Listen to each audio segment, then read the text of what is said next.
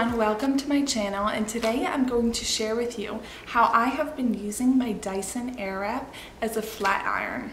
Since I bought my Dyson, I have not had to use a flat iron, not even once, which is absolutely amazing.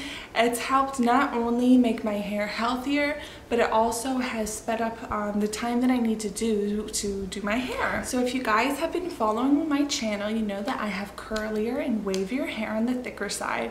So to be able to not have to use a flat iron, even to fix those stubborn little curlies, hairs that start curling throughout the day, has been amazing. And I can actually get my hair from wet to dry in about under 10 minutes, which is unbelievable. So the tool that I use to get my hair as flat as a flat iron is actually the flat-headed brush. And funny enough, this tool is the one attachment that I thought, I'm probably never going to use this, because I bought the Dyson Airwrap to work as the Airwrap and work as a hair curler and a blow dryer. But this is definitely my most used tool. I will even do this before I make my hair curlier, just to help smooth it out and give it a shine. And one thing I have noticed about using the Dyson is, for some reason, over any other hair tool or blow dryer, this gives my hair a beautiful shiny finish that no other tool I have used has been able to do. So let's get started showing you guys how to recreate this look of easy flat iron hair without the flat iron.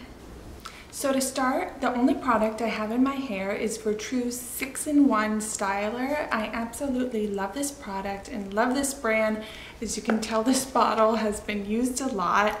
Not only does it help my hair not be as frizzy and poofy, but it also is a heat protectant and it adds shine. So when you start, I don't even bother sectioning my hair because I really want this to be fast and easy. And what I'm going to do is, when I get near the root where those curls are already starting, instead of brushing down, I'm actually going to take my Dyson and lift it up and then turn it away. It's really easy, and I actually find that that helps create a little bit of volume at the root. So I'm going to also be using just the medium heat. I use the high heat just at the end for a quick blast, but it actually gets really hot. Let's get started.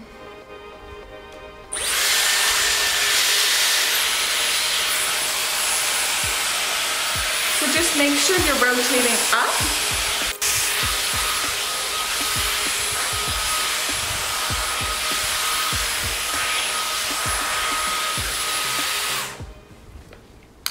Okay, so I just finished this side, and as you can see, it made it really straight. And not only did it make it straight, one of the biggest advantages that I find using the Dyson is it can just blow the air out and the heat out so fast that it adds this beautiful, silky, shiny look to your hair as well.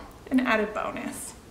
So you can see even my tough curls underneath, where it's really curly, made it completely straight. It's the same effect I would get using my flat iron, and I just blast it with that hotter heat at the very end just to kind of make it all set. So now on to the next side. So there you guys go. I'm all done using just that flat head attachment. One added thing I like to do is I like to go in with the round brush attachment and just kind of flick it out and add a little bit more volume at the roots. The only other thing that I like to add in my hair after is some Gisou. I hope I'm pronouncing it right. I absolutely love their hair oil. I find it's been the most amazing oil that I've tried.